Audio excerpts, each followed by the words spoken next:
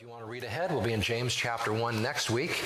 Today, however, before we actually begin our next study, I was going to have you turn with me in your Bibles to the book of Haggai. Now, I know that you probably have that marked because we mentioned it a week or two ago, so you don't have to feel embarrassed. We won't hear any pages sticking together in that part of the Bible. But Haggai, as we mentioned, is a wonderfully rich book for all of its brevity. It's only 2 chapters long. It's a very, very short letter.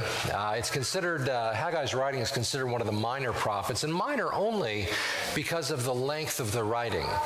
The major prophets are called major because they wrote a lot, Isaiah, Jeremiah, and so on. The minor prophets, like Haggai, Habakkuk, some of the others, Joel, Amos, and so on, they wrote little bit by comparison, so they're called the minor prophets. I emphasize that because when you think minor, you tend to somehow think maybe less significant or not as important. But Haggai is a great example of why that's not the case. Haggai actually deals with some wonderfully simple yet tremendously profound truths that lend themselves, in my view, to a perfect place to start this new season. Haggai's theme that runs throughout the book is mentioned twice in the first chapter. However, the word appears a number of times later in the letter as well, and it's the word consider.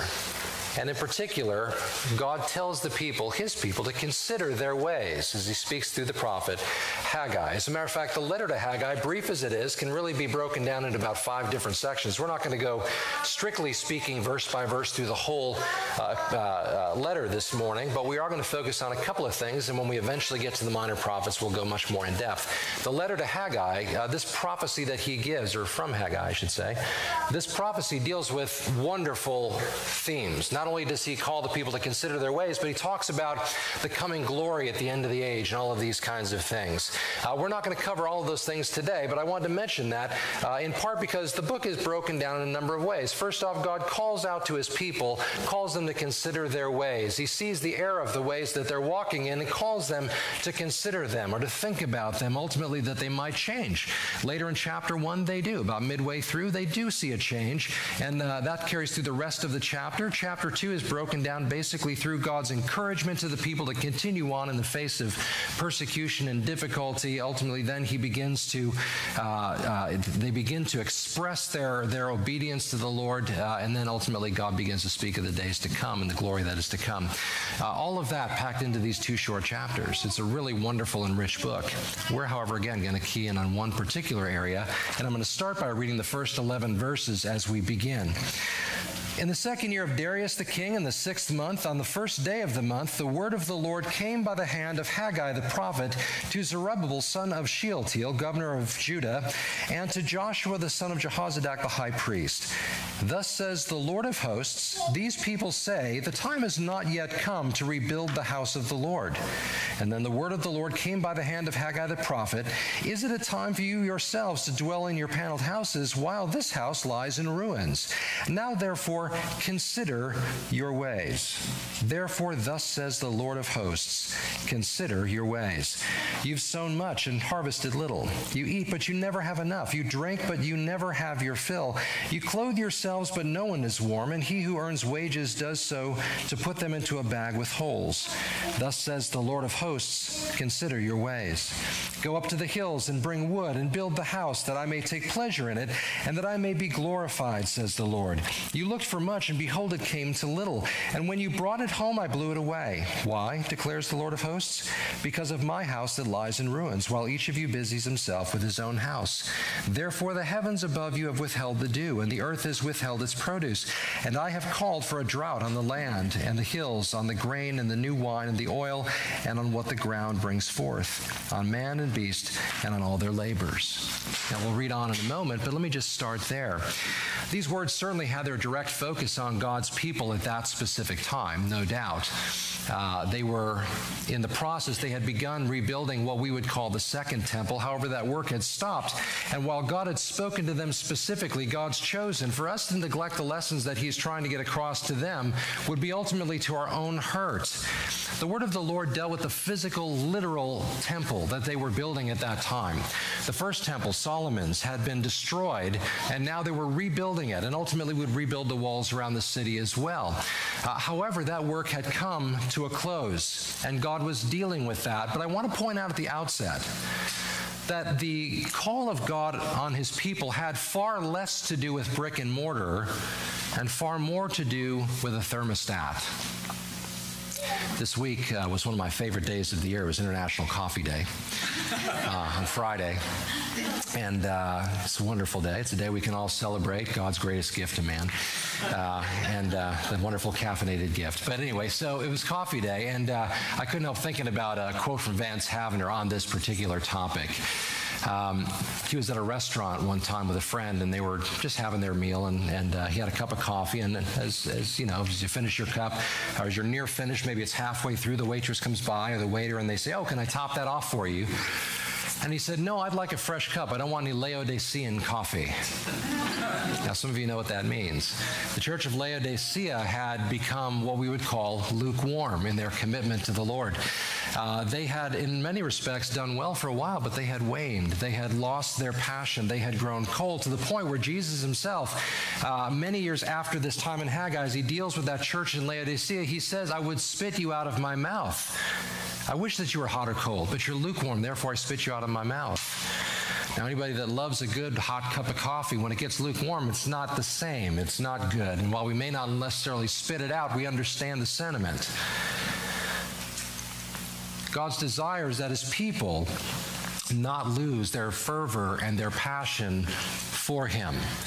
That was what happened here in this time of Haggai. As a matter of fact, this is why the temple began to lose, or they began to, neglect the rebuilding of the temple. These are important lessons for us to learn. Paul in Romans 15 talks about how the things that were written before were written for our learning, that we, through the endurance, the patience of the Scriptures, might have hope. In other words, we never want to lose the context in which these things were written, but if we also then, in reading those things, neglect the practical and spiritual lessons that are intended for us to learn, we can fall into the same error that those before fell into. When I talk about it having to do less with brick and mortar and much more to do with a thermostat, what I'm speaking about is the spiritual temperature of God's people, both then and, of course, now. Because the danger is that we, as followers of Christ, might run into the very same problem that they did. What was their problem? Well, the temple had been destroyed and the rebuilding had begun, but they weren't finishing the work. Now, if you will put yourself back at that time, it's not that the work of the Lord that they had begun was out of view. Everybody could see it. Anybody could see what had started. It was there. The problem wasn't that it wasn't there at all. The problem is that where it existed was on the periphery of their attention, of their devotion, of their sense of priority. And that is what God is dealing with. The fact that they did not finish the temple was a literal problem, but it was only symptomatic.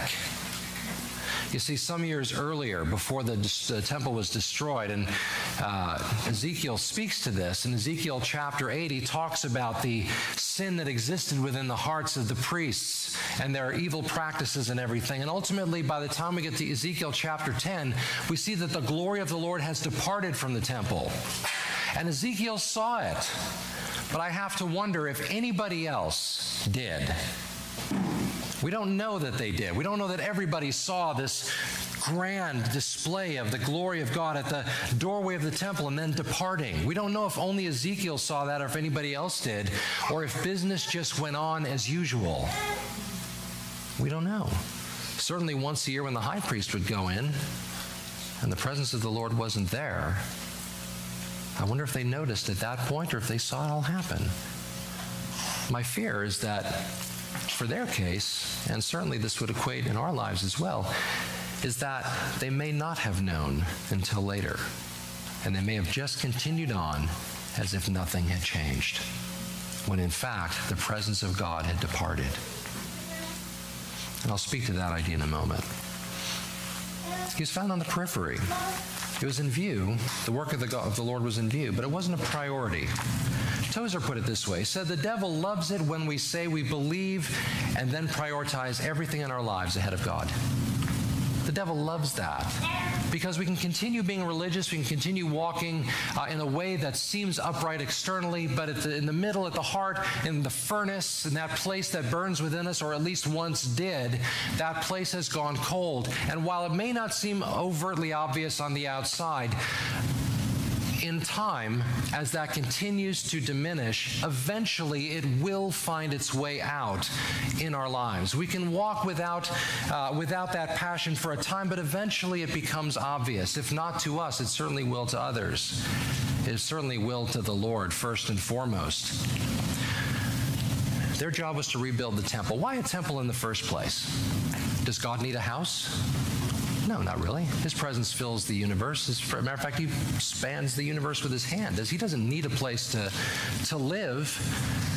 But God has given us, or gave his people, a tabernacle and ultimately a temple for a couple of purposes. And one of which he mentions here in verse 8, that he might find pleasure in it and that he might be glorified in it. Now that's significant. When God says to the people, my desire is that you build that temple that I might find pleasure in it, it's not again that God is interested in dwelling in houses made by hands. Solomon even said that after the grand temple that he built. When he dedicated it to the Lord, he said, this house is nothing that you should dwell in it. You don't dwell in houses made by hands. There was a humility about that, a recognition that God's presence is far grander than anything we could build. If you remember throughout the Old Testament, whenever God told them to build altars, how did he tell them to do it? Pile up rocks, right? There's no chisel to it, nothing like that. It was intended to just simply be a pile of earth, if you will, that you would offer on, lest that pile of earth detract you from the beauty of the Lord. The ornateness of the structure somehow become the focus of attention. Solomon understood this. As grand as the temple was, he didn't for a moment think that the temple was supposed to be the focus. It was simply the house that his father wanted to build for the Lord, but that the Lord didn't let him build. And Solomon was able to build this, and in his dedication to the Lord, having said these things, the presence of the Lord filled that temple with smoke. It was a glorious thing as God's presence filled that place. He found pleasure in it. It was a place of worship where people could come to him. Now, the fact that God would find pleasure in this is the significant point, because to this point, as Haggai speaks to the people, their focus has been on their own pleasures, on their own satisfaction, on their own priorities. And God said, finish the temple that I might find pleasure in it. Hey guys, wait a minute. You're building your own lives up and doing this, but wait a minute. I have been pushed aside while you're doing this. That's what the Lord is saying to them. Finish this place that I might find pleasure in it, and that I might be glorified. It is within the heart of man, sadly, tragically, to, on the one hand, have a genuine relationship with God. We believe the things we're supposed to believe. That's good. We even practice our faith in some ways. But if the fire begins to go out, it becomes difficult for us to be glorifying God with our lives, we who are now the temple of the Holy Spirit. Those who are the temples out in the world don't necessarily glorify the Lord. If the passion dies, as we said earlier, it begins to be demonstrated through our lives as we begin to become casual about what it means to walk with God. This was happening in their time, and God was calling them out and saying, no, finish this place that ultimately I might find pleasure in it and that I might be glorified in it. The second reason for the tabernacle and then ultimately the temple was because it was a place of meeting. As a matter of fact, the tabernacle in the Old Testament is often called the tent of meeting, the place where God can meet with man. Imagine that for a moment. God wants to meet with us. Wow. You know, all religions in the world have within the core of their belief system some sense that we have to try to reach up and touch heaven somehow. The Tower of Babel was set up for that purpose. We will ascend to that high place, very reminiscent of the heart of Satan, by the way. But they wanted to build this ziggurat, this structure that would reach up to the heavens, where they could be seated in the heavenly places with the gods, as it were. Every belief system outside of our Christian faith has something to do with that pursuit, reaching up to God. but the thought that God has given us a place that we might come and meet with him, the invitation being open, the call to come being given to all men, because God desires that none should perish, but that all should come to the knowledge of the truth. Staggering thought. That's why God gave it to us, that we might come and meet with him. Now, yes, his presence fills the universe, and it's impossible for us to meet with him in that sense. But for him to come to a place that we might come.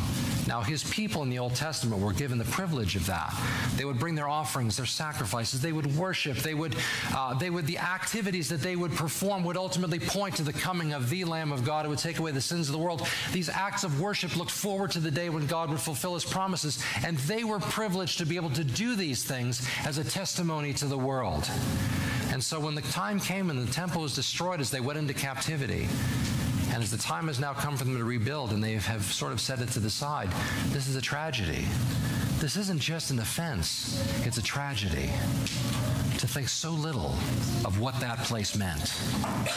The fact that, and this is really where the problem was, and this is the problem that we have to be careful about, that we don't allow the worship and the devotion that God deserves, and that honestly, when we know we're doing what we're created for, but that loses its sense of centrality in our lives. When no longer is it the most important thing in our lives, critical, vital, necessary for us as people to come and to dwell with God, when that begins to be put aside, that is a tragedy of equal proportion to what we've been talking about. It's interesting that twice in those first 11 verses, God says, consider your ways.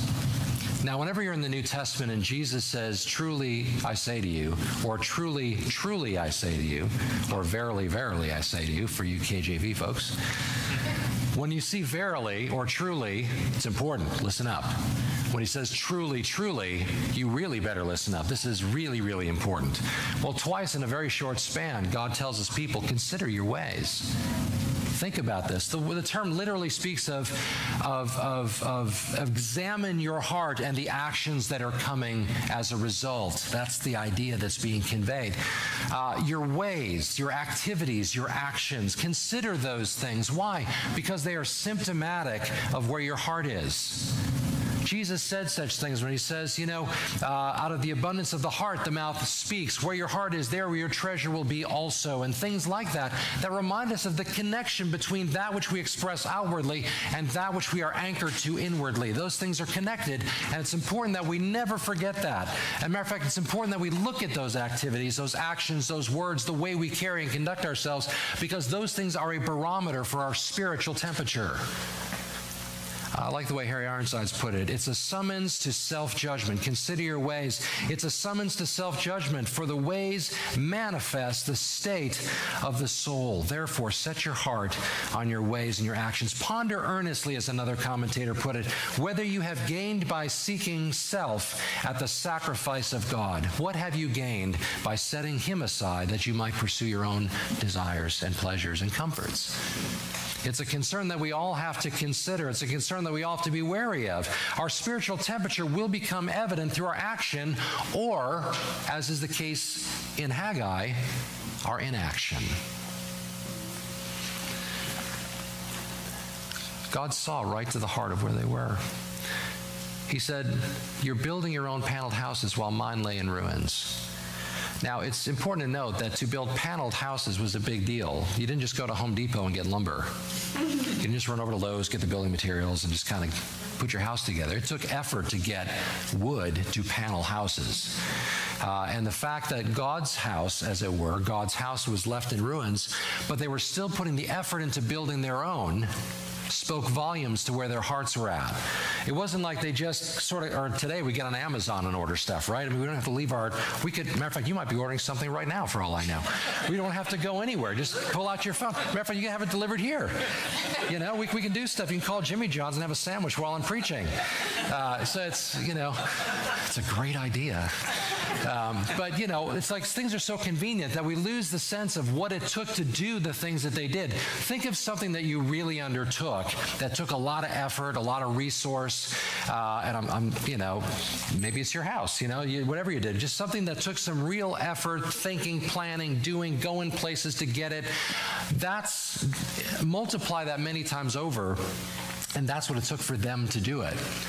So this was not their own pursuits were not casual for their own comforts.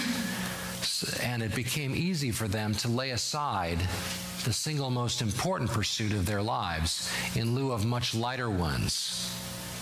Again, that's why I think it's interesting, you know, how this other commentator put it. Ponder earnestly whether you have gained, whether or not you have gained, by seeking self at the sacrifice of God.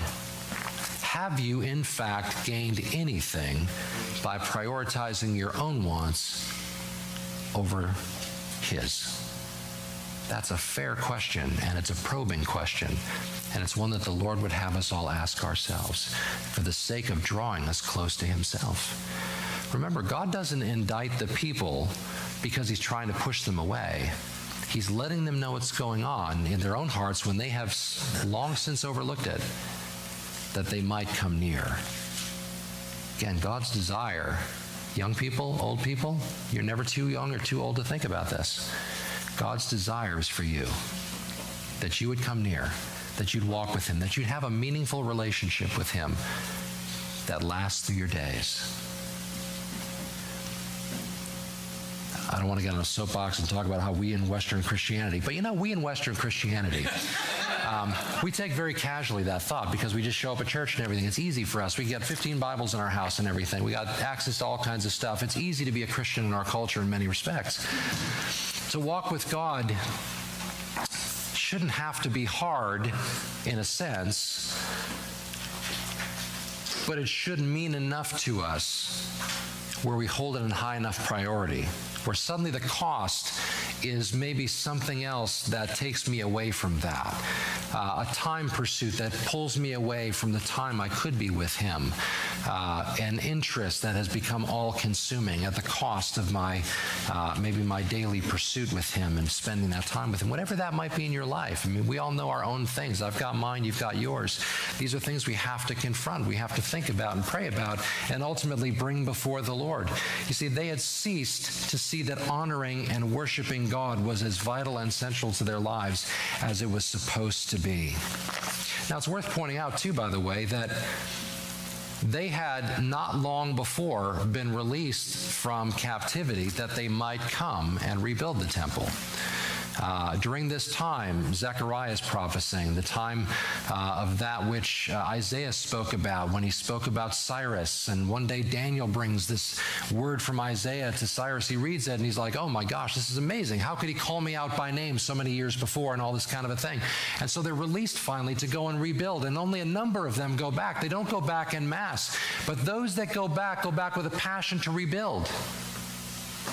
But they don't. They stop after a while. They begin to struggle, balancing their priorities, and ultimately God takes a back seat. Over time, the fire and the passion had ultimately died. And so God called them and He said, consider your ways. And notice what He says here. He says, you've sown much, verse 6, and harvested little. You eat, but you never have enough. You drink, but you never have your fill. You clothe yourselves, but no one is warm.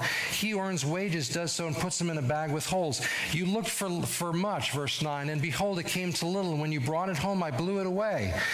Verse 11, I've called for a drought on the land. Or verse 10, the heavens above have withheld their dew, and the earth has withheld its produce. I've called for a drought on the land and the hills and the grain and so on. What is He saying to them? The fact that you have come to a place where I am no longer the priority, I have sent you a wake-up call. You went out and you tried to labor, but it was to no avail. You tried to satisfy your hunger to no avail. Satisfy your thirst to no avail. You tried to cover yourself to no avail. To take care of yourself, to build comfort and wealth to no avail. And notice what He says last. I love what He says. I called a drought on the land. It's interesting. Right in between chapter 1 and between verses 9 and 10 of chapter 2 is where Zechariah begins to preach. and he also is calling the people back to their priority. The work has begun. They've been stoked up once again, but they've also begun to wane under the strain of resistance in that. And so Zechariah speaks to them and calls them to return to the Lord, and he will return to you, is his famous statement in chapter 1. But at the end of Zechariah, as he talks about the kingdom age and all of this, he talks about in chapter 13, I think it is, where he says that in those days, all man will be called to come and to worship in Jerusalem. And then he says this, and for those who don't come, I will send upon them no rain. Now, I don't mean to sound trite. I don't mean to sound like I'm just looking for a pithy little thing to say in the context of that statement. But what Zechariah says there and what Haggai says here, what the Lord says to the people here, tells us at least one thing, if I can put it simply. When you determine, or when you fade back in your devotion, whether it's intentional or unintentional, you find yourself far from the Lord where you once were, God's going to make sure, spiritually speaking for you, it's going to be very dry. It's going to be dry. How many of you have experienced a dry season in your Christian faith? Sure. I envy those of you who didn't raise your hands. I'm sure you're telling me the truth, because we don't lie in here, right?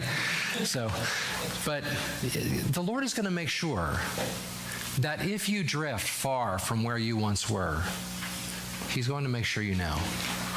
He's going to make sure that you find out. And one of the ways that he does that is by giving us that sense that we are not experiencing the richness of what our life with Christ once was. And we use a term like dry to describe that. I'm in a dry season. My relationship with Christ seems to have gone dry, that kind of a thing.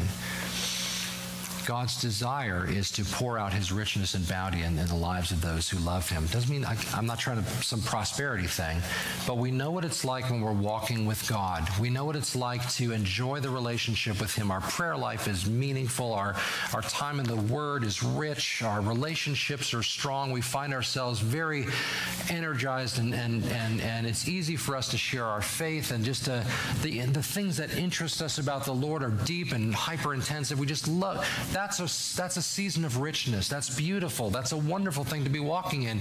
And when we begin to drift, something grabs our attention and begins to pull us away, or maybe something happened in our lives that has caused us to walk away. We only do those things to our hurt. God's desire is not that. You know, it's interesting. As this develops here, as their devotion to the Lord begins to wane, and God calls to them, no doubt as he names these things, they notice it. They see it. You're right. When I'm going to work, I don't seem to ever have any money. When I'm trying to find my satisfaction in my physical hungers and thirsts, I'm never satisfied. God points to those things, and they realize it. How do you know that? Because when he calls them to change, thankfully, they do. Notice in verse 12.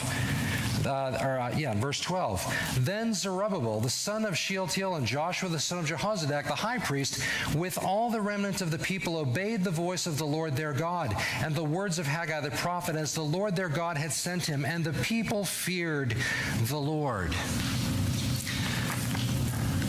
When Haggai brought word to them, they responded. They weren't so far gone that when the conviction of the Lord came upon them, they couldn't still turn.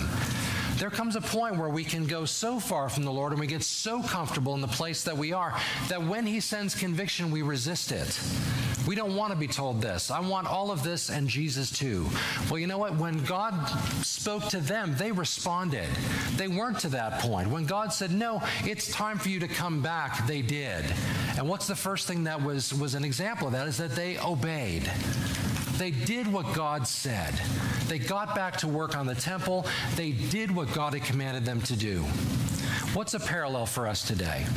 When we find ourselves in a dry season and we have been told, maybe you're in that place today and you're hearing these words thinking, oh man, Lord, why here? Why did you have to catch me? Why did you have to point this out? Does everybody here know that I'm backslidden? Is anybody looking at me funny?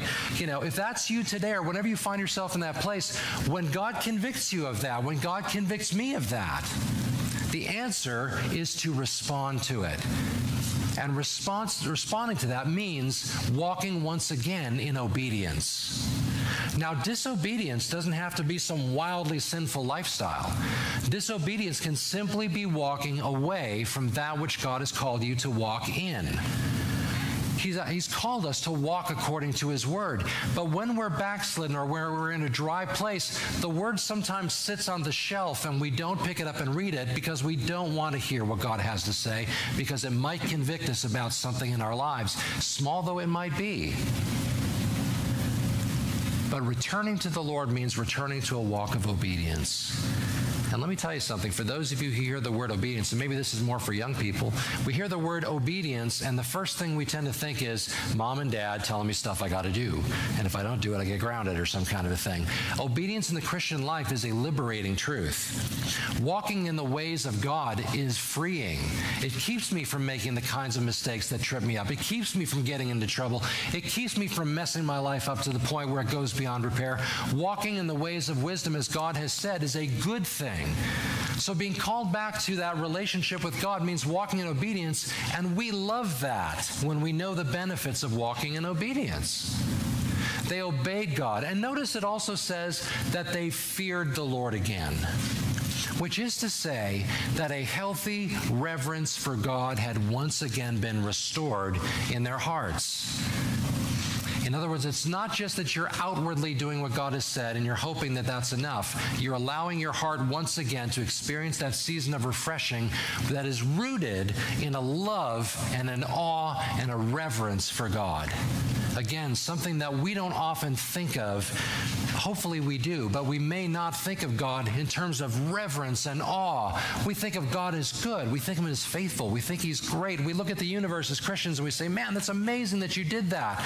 And that's amazing to us, but that's not the same thing as worshiping God, because He is even more awesome than that. He is even more worthy of worship than the things that we think are so amazing that He did. And our hearts, once again, are captivated by this. God pulls us back and says, no, you need to be here. And we look and we think, yeah, God, this is the place that I want to stay in. And we worship Him. And we think on Him. And we consider the deep things of God. And we rejoice that He's invited us to consider such things. And we respond in worship. Their hearts once again had a healthy reverence for the Lord. He wasn't on the periphery anymore. Now He was central once again. They obeyed the Lord, and they revered Him once again. They feared Him. And notice as it goes on, at the end of verse 13, Haggai, the messenger of the Lord, spoke to the people with the Lord's message, I am with you, declares the Lord. I'm with you. What a good word from God. You know, it's one thing when we're convicted of our sin and we begin to feel terrible about the things that we have done. But what a beautiful thing to be reminded that God is with us. As we turn around, we've never gone so far that He won't still take us back. Jesus told the story of the prodigal son. Most of you know this. Some of the kids may not be that familiar with it, but think about the prodigal. Prodigal means the wayward one, the one who went to the ways of the world and that. Well, a man had two sons, and his one son decided one day, the younger boy decided he wanted his inheritance early. And so he said, Father, I want what I've got coming to me when you're dead. I want it now. And so the father gave it to him. That was a profoundly insulting thing to say to your father, especially in that culture. How many of you dads would like to hear that now? My daughter said, Dad, you know, you're cool and all, but I really want the stuff I got coming. Really? That would just be heartbreaking. Imagine what this father would have felt. And so father gave it to him, and he went. And he squandered it on prodigal living. So we get that term, that idea of just on all the things that this world had to offer, thinking that would be where it's all at. This is where I really am enjoying myself. Until the finances ran out, and suddenly he was broke. And he had nothing, and a famine had hit the land, and he had no resources of any kind. And so he finally just gets a job just feeding pigs, which if you're Jewish, that is not a kosher thing to do. And so he's feeding the pigs and all this kind of thing, to the point he's so destitute that the food that they're eating starts to look appetizing to him. Ugh. That's where he's gotten to.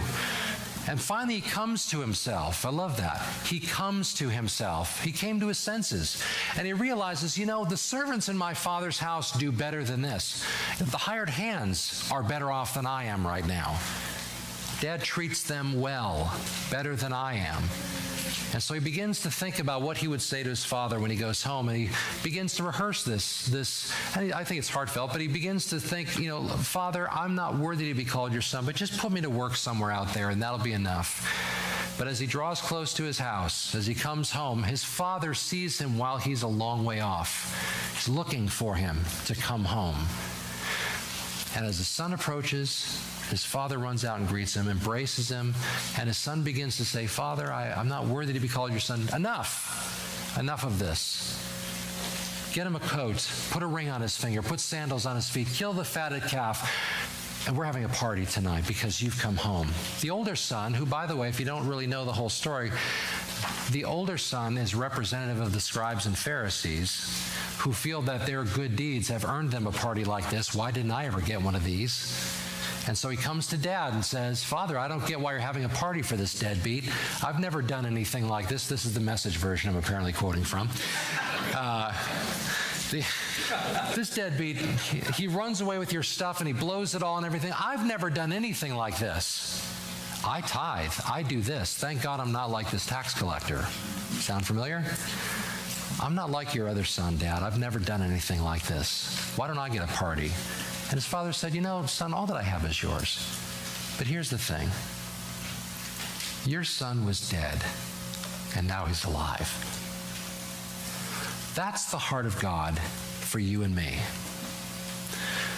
When God calls us to that place of returning to him, that's why. Because his love for us is that deep. You can't go far enough. Where sin abounded, grace superabounded. It abounded all the more. And so he calls his people back to him and he says, I am with you. Now, as the letter continues, as the prophecy continues, it's important for us to interject something else here. The building of the temple resumes. And as they're going through the work, and as they're doing this they're coming back to the project and they're building it, there are two camps among the people. There are those who are young, who are rejoicing over the fact that the temple is being rebuilt. They're getting excited about this.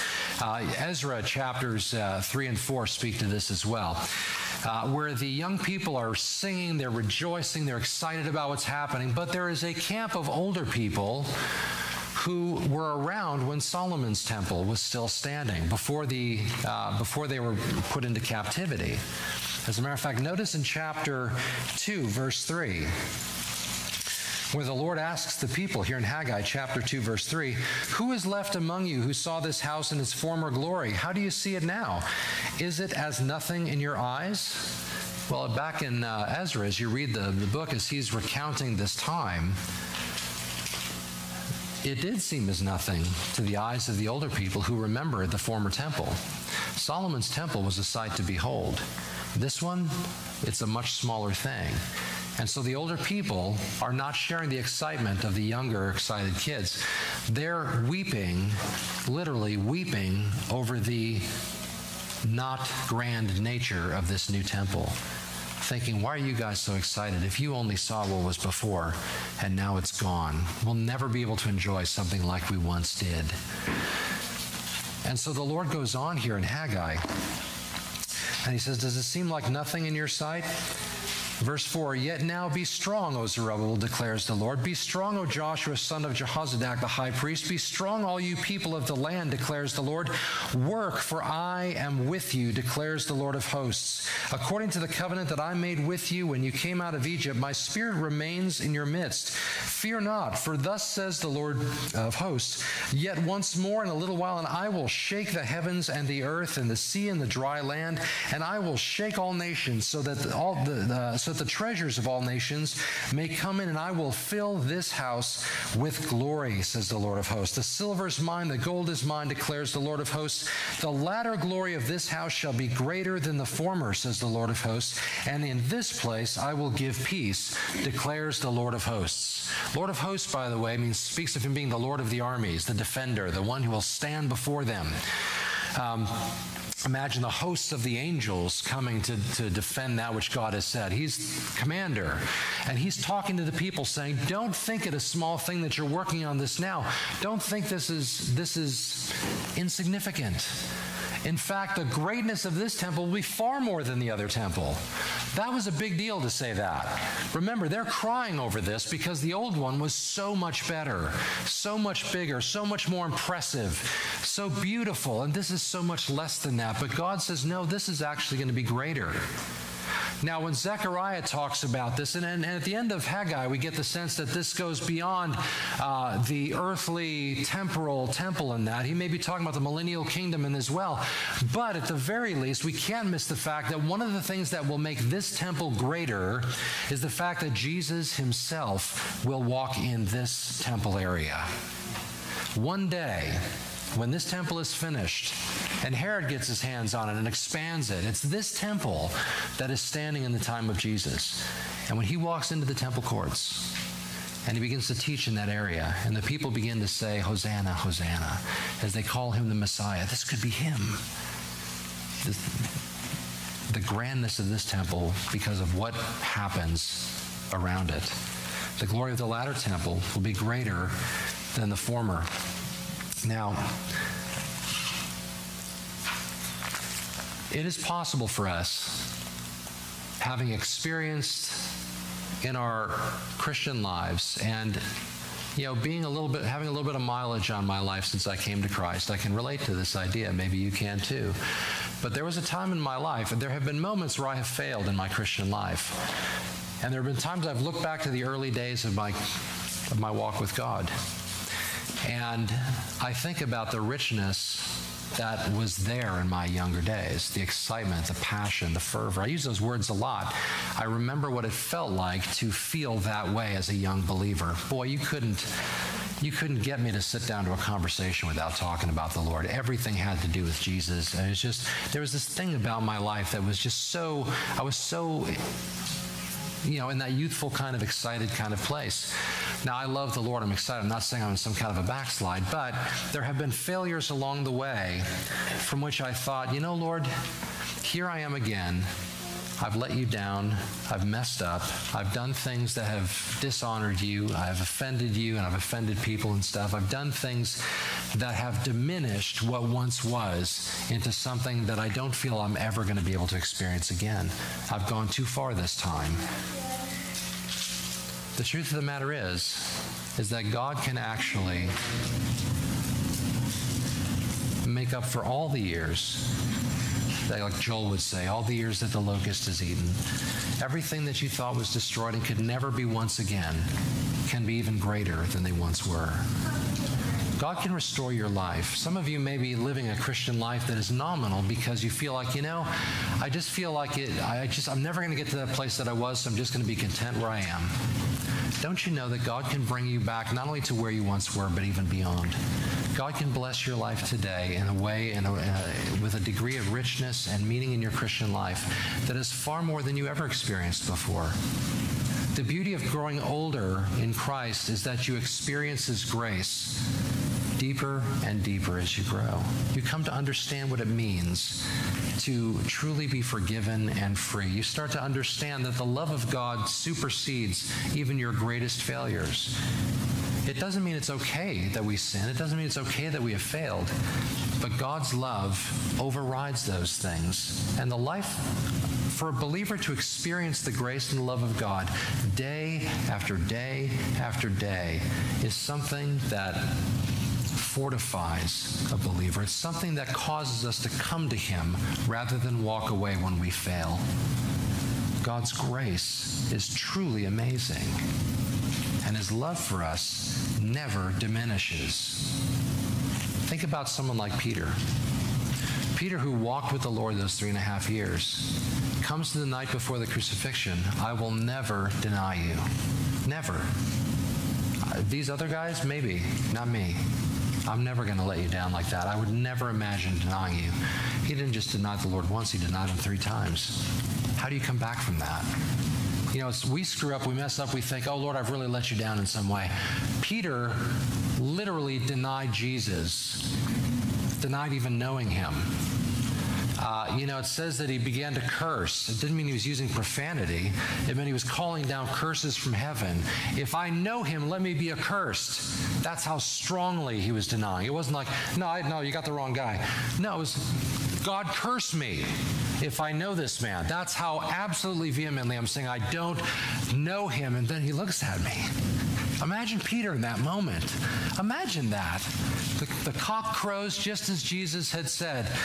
He looks and somehow, one of the things I'm looking forward to understanding is where they were in proximity, where their eyes could meet, where Peter could see Jesus look at him, and to see what that look might have been. I don't think it was anger. I don't think it was frustration. I don't think it was, oh, Peter, how could you? I told you were going to do this. I don't think it was anything like that. But imagine Peter's complete crushed spirit over what he had done. And then imagine after the resurrection, the angels telling the women, go tell the disciples and Peter, especially Peter, go find him and make sure he knows Jesus is alive. As Peter jumps out of the boat when he realizes it's the Lord on the shore. Throw your nets on the other side. We haven't caught anything. Throw it on the other side. I've heard that before. He jumps in the water. He doesn't even just get impetuous as he is. How do you not love somebody who that destroyed when he has his first chance to see Jesus? He goes. And Jesus restores him. Do you love me, Peter? You know I love you, Lord. Feed my sheep. Peter, do you love me? Yes, I love you. Feed my sheep. Peter, do you love me? Lord, you know I love you. Feed my sheep, feed my lambs. 3 times the denial, 3 times the restoration. There will be failures, but for a believer, none of them is fatal. God's love for you overreaches. Let me end with a couple of thoughts here as we're starting to run out of time. A couple of things I want to kind of add to this, because in Haggai we don't see it as strongly, but we do pick it up from Ezra. 2 things. First off, know that when you desire to walk with the Lord, when you have come back to him and asked him to refresh your soul, you want to walk with him, know that there will be opposition. Know that there will be opposition that will come. The enemy will seek to do a number of things to stop you. Okay? He will seek to bring adversity to keep you from walking. There's already discouragement. We saw that in the weeping of the older people who'd seen the temple before. There was discouragement, but there's also sometimes straight-on opposition. We see in the other passages where it talks about how there were those that saw that they were rebuilding the temple and the city, and those came, the adversaries, it says in Ezra, came and asked them what they were doing, and when they talked about what they were doing, they said, well, let us join you. Let us come alongside. We believe in God too. And to their credit, Zerubbabel and Jeshua, they said, no, you'll have no part in the work. The adversaries had come to try and come alongside of them to do the work.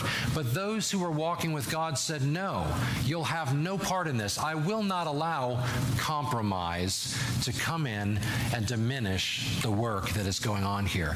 And by the way, I guess I haven't said it totally overtly, but the temple and the rebuilding of the temple is a metaphor for investing in your spiritual life. Hopefully that has been clear, but let me just put it out there. That's what we're drawing as a metaphor here. Building your spiritual life and fortifying it, that it might be a place that you can worship, where it can be an expression of your worship to God. There is no place for compromise in that. There is no place for that to have a space for the enemy to have a foothold there.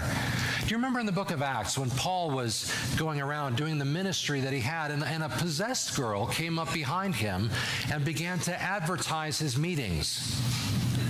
And Paul cast this demon out of her. She was bringing money to some of the folks in the area there, and Paul cast a demon out of her.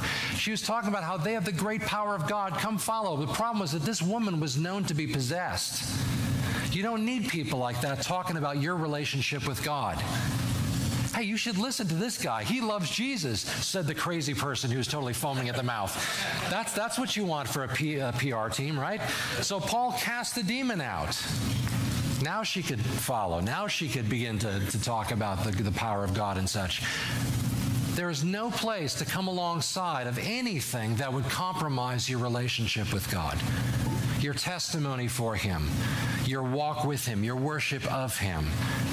But that involves us taking a stand and saying, no, I will not let that compromise it. What does compromise look like in the life of a believer today?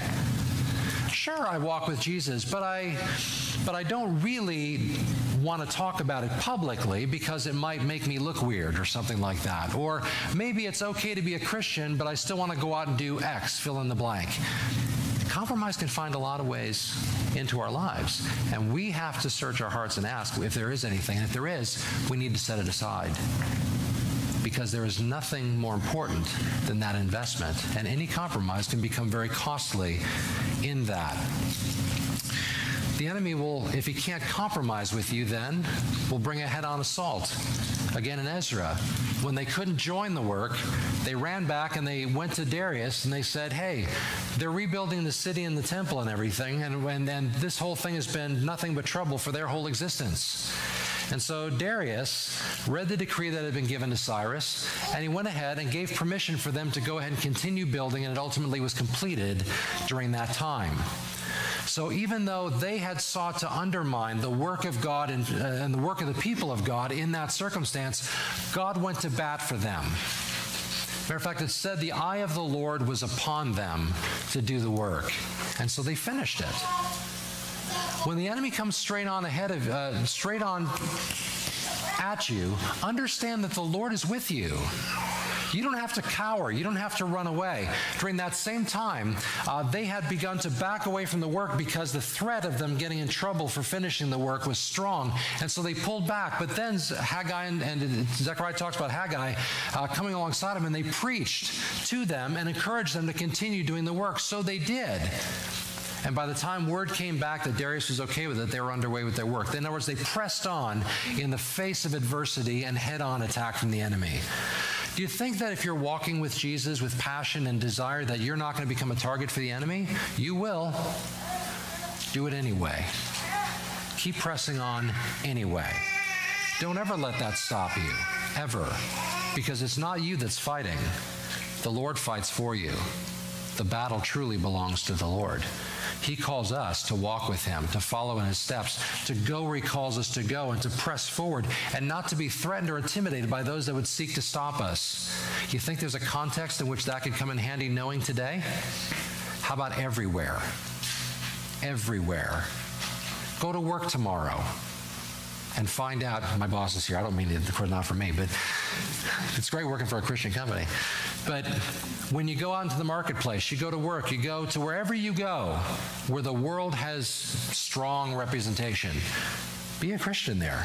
Don't be threatened and keep your light from shining. We're not to hide our light under a bushel. Let your light so shine that men may see the good works that you do, and would what? Glorify your Father in heaven. That's our call, right? That's what we do. And though the opposition come, that's what we do. And when we do, we know the eye of the Lord is upon us, and we can walk forward in confidence. So the book of Haggai, a brief letter that deserves a lot more time than just that. But for the time we have, that's it. So that said, what I'd like to do is close this in a word of prayer as we move into a time of sharing the Lord's Supper. And as we do, I want to pray that the Lord would give us a sense of desire to walk with Him, to recommit, to allow Him to rekindle that fire in our hearts, and that we would respond if He sends a measure of conviction to us. If there is something in our lives that has become all-consuming to us and taken a place that only He deserves, we want Him to point that out and to work in us. Father, we just thank You for Your grace and goodness toward us. We thank You for Your patience and Your love that never fails. And we thank You for Your love for us, Father, because it reminds us as we consider it, it reminds us that though we are capable of backsliding, though we're capable of putting you to the periphery in our lives, you will call after us. You'll seek to draw us back. For our part, Lord, help our hearts not to become so comfortable in that place, in that kind of a place that we wouldn't respond to your conviction. Soften our hearts. Break up the hard ground, Lord. Lord, we thank you that you're a good God and a loving Father. We thank you that you go after the prodigal. You look for him to come down the road. Lord, you embrace him when he comes home and you celebrate his return. Father, if there's anyone in our midst here who is in that place, having walked far from you, Lord, help them to remember that that's your heart for them and it's for their good. So, Lord, help us to obey. Help us to respond. Help us to once again stand in awe of you, to consider your greatness, to consider your vast splendor, to be in awe of your majesty, to allow that to captivate us once again. Restore unto us the joy of our salvation. Renew a right spirit within us, that we might glorify you and that you might be well pleased in the house that you're building within us. Father, if there's any among us that don't know you and have not experienced a day's peace, they recognize their lostness. They recognize that you're not only on the periphery, you're completely on the outs. If that's you today, there is room for you at the table. There is forgiveness, there's redemption, there's freedom, there's grace.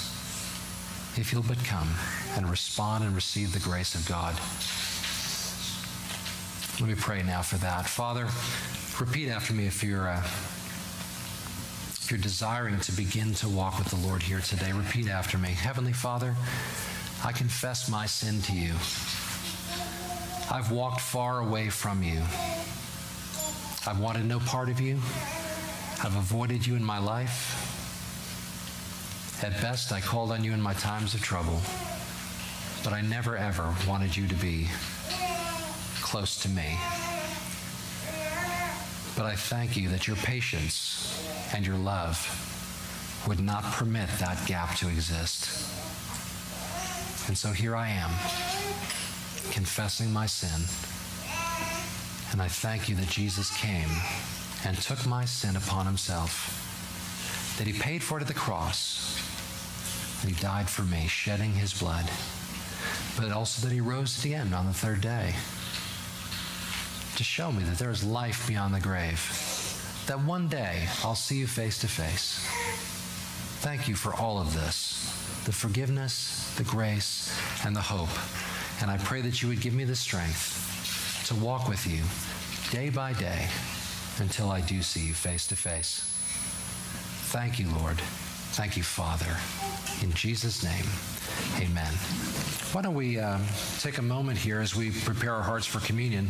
I'll invite you as we sing, as we play, to come up the middle aisle and take the bread and the cup back to your seat around the sides.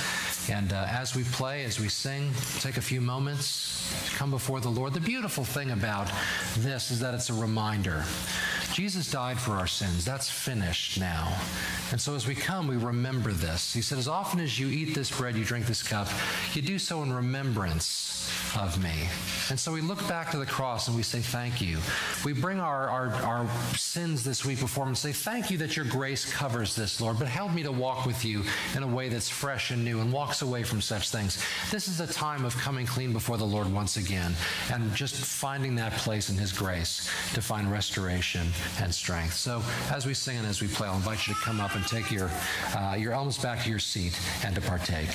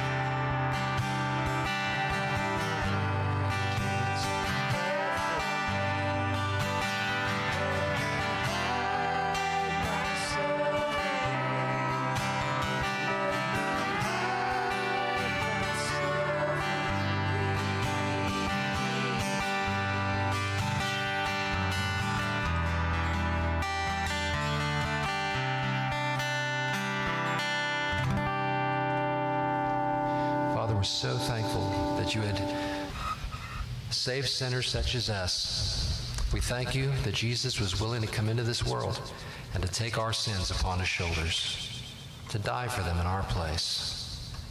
Thank you for that, Father. We bless you, we praise you, we thank you for your grace. In Jesus' name, amen.